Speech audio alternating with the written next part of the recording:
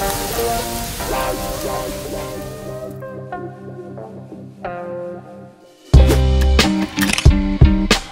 everyone, how are you doing? My name is Kevin and this is the Filmmaker's Formula, where we talk about shortcuts to creative filmmaking. And if you're new to my channel, what I like to do is to steal a cool effect from a popular video so you can add it to your arsenal of editing techniques. So if you're into that stuff, be sure to hit that subscribe button. Today we're taking a look at the music video that popped on my radar called Red Room by Offset.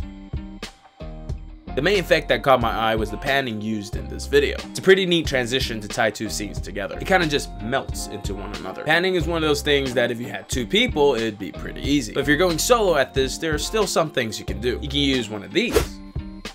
That was called a slider, and it's one of those things that's really nice to have if you're doing product shots or just doing some simple pans. A step above that would be a Mularized slider, which can get quite pricey. But luckily, there is another way you can do this. It's sort of a hack. You know how most footage on YouTube these days are mostly 1080p? Well, if you have 4K footage, you can take advantage of this trick. 4K is essentially twice the size as 1080p, which means we can zoom into 4K footage and get more room on the left and right of the frame and still not lose resolution for YouTube, which is just enough to sell the panning effect without panning. If we take a closer look at the music video, you'd see some distortion on the edges of the frame, and that would be from the wide angle lens they're using. We can replicate that effect by using an effect called lens distortion, and you just want to turn that curvature up a bit. Transitioning between two of your footages is also not that difficult. You can just pan along a door frame or a tree. The theory is just to have something to block the camera. Then you can detach the other scene in post. Another thing you can do is to take a picture of an obstacle, then cut that shape out in Photoshop and import it into Premiere. So that's what we're gonna do. Once you have both of your footages and a picture of an obstacle imported into Premiere, align them together so they look like they are adjacent rooms. You can always mask and feather the edges a bit to make the effect look more realistic. Then the rest is all about setting keyframes and moving the entire stack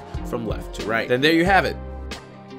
Hope you learned something from this video. If you're new here, we're all about recreating those cool editing tricks you see on the interwebs, so remember to subscribe if you like that stuff. Be sure to check out some of the other videos from last week, and until the next video, I'll catch you later.